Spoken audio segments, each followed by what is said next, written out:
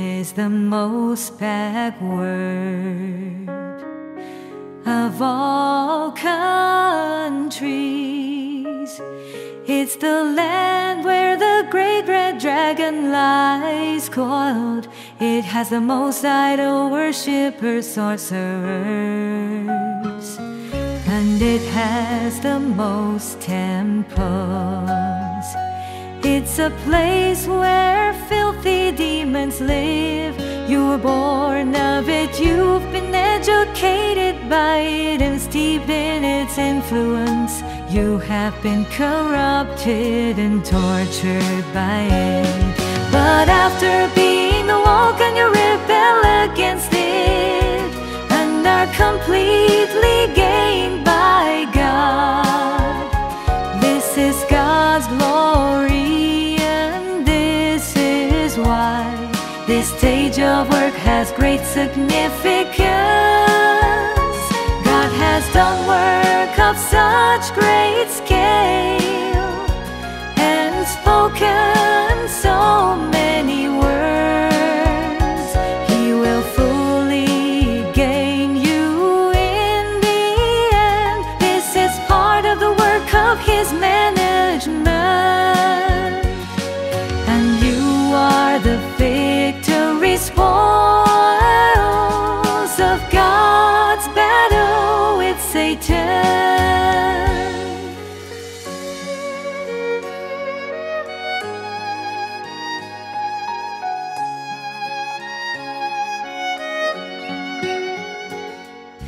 The more you understand the truth, and the better your life of the church is, the more the great red dragon is brought to its knees. These are all matters of the spiritual realm. They are the battles of the spiritual realm.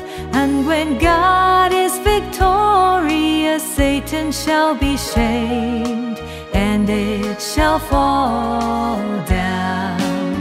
This stage of God's work has tremendous significance.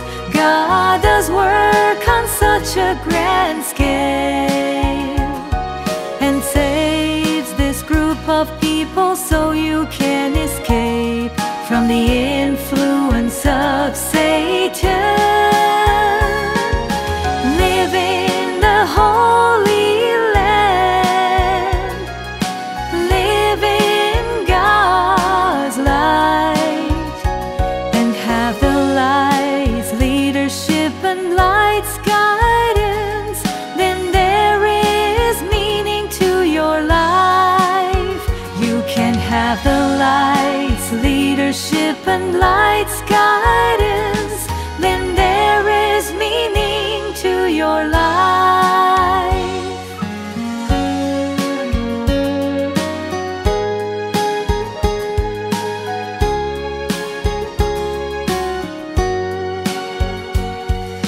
You are a created being. You should, of course, worship God and pursue a life of meaning. Pursue a life of meaning. Since you are a human being, you should expend yourself for God and endure all suffering. Endure all suffering. You should gladly and assuredly accept the little suffering you're subjected to today, and live a meaningful life like Job and Peter, like Job and Peter. You are people who pursue the right path, those who seek improvement. You are people who rise up in the name nation of the great red dragon, those whom God calls righteous.